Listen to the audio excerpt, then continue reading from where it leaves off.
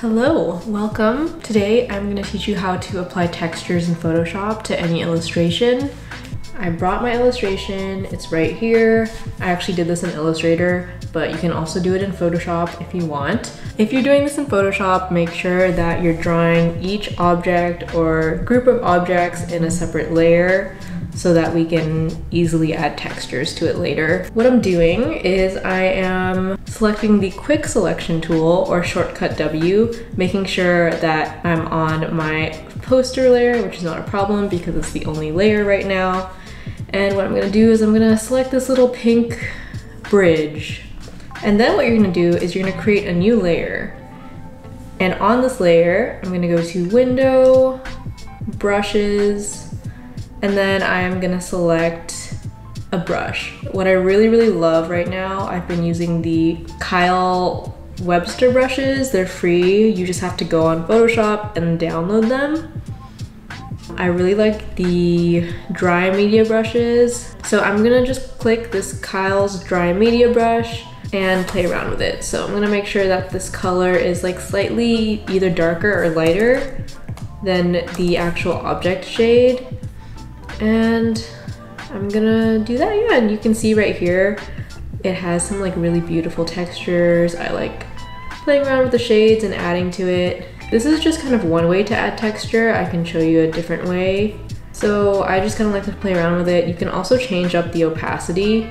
That way there's a little bit more like depth and dimension to it. Now my dimensions for this poster are like super big because I eventually want to actually print it out in real life, which is also why the color mode is in CMYK. My brush might be moving a little bit slower, the sizes might be a little bit different depending on your aspect ratio, but yeah, I kind of like how this feels right now, so I'm gonna call it a day on this bridge. You can even name your layer if you're crazy like that. A pre-existing poster that you made in Illustrator or a different program and you're doing it my way, make sure you always kind of are back on this original layer when you're selecting the next object. So now I'm gonna select the kind of like hills. I'm just gonna select both of these at the same time because they're the same color and they're like part of the same group. And then we're gonna make a new layer and do the same thing. You can even experiment with different types of brushes.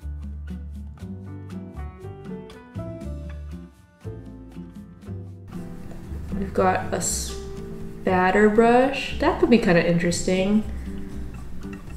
So I'm playing around with this spatter brush right here. Just adding a little bit of dimension to it. And it's coming out. Pretty exciting. Maybe splashes of like a more lighter tone here. And it's really subtle, but I do think it makes a difference. Cool. Call that a day. Call this hills. Moving on. Okay, next I'm gonna go for the water. So this little blue. The quick selection tool I think is pretty accurate, which I really like. And we're gonna try like a different concept. Like what if, it's kind of wonky, but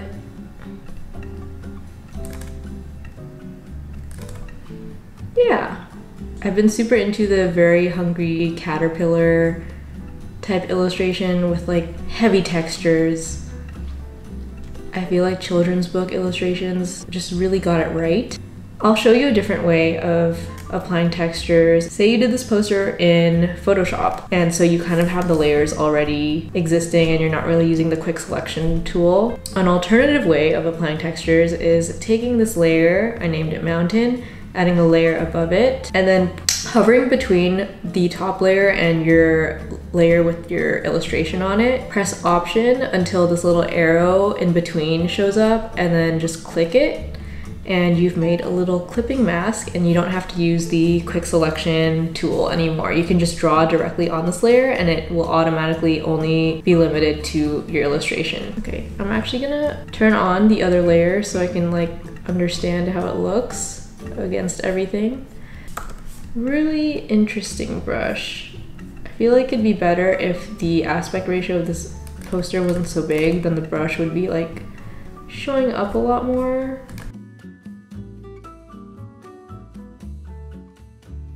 What's great about this method is if you mess up, you can just kind of start again and toggle off instead of deleting the entire illustration or group. So I think a lot of people prefer to do it this way. For some reason, I'm just not one of those people.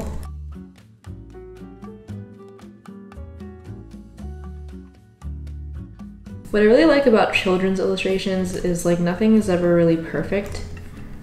And so you have this kind of like playful hand-drawn style, and if you mess up, it's like, I did it on purpose. You can also do a soft round default brush and then set it to dissolve, and it has this nice little like noise. It works better when the poster itself is smaller.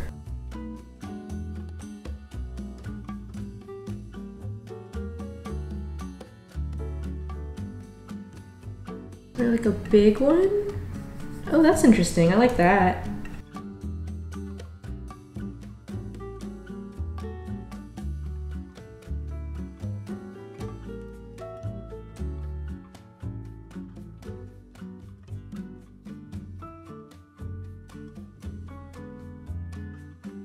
I really like the dry media brushes the most.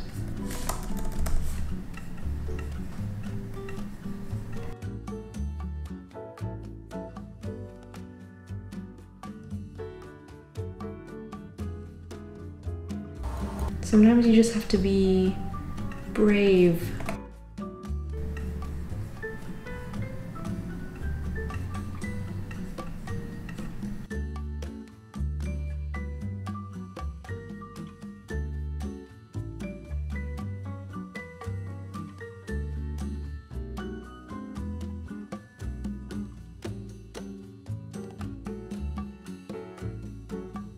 Okay, we're done. That's it. That wasn't that bad. It took about like 20 minutes. This was it. I think I'm gonna add just like finishing textures. Okay, let's try bringing this guy on top, see what happens. So you just add the texture on top, change the blending mode, set it to like multiply or something. And you can see that it kind of changes up the colors and the finishing textures. That is the finished product. I hope you try it out for yourselves. The brushes are free if you have Photoshop, but I think there are also just like other free brushes that you can find online, like on Behance, or you can find brushes on Creative Market and stuff like that. I hope this was helpful. Thank you for watching and have a good day.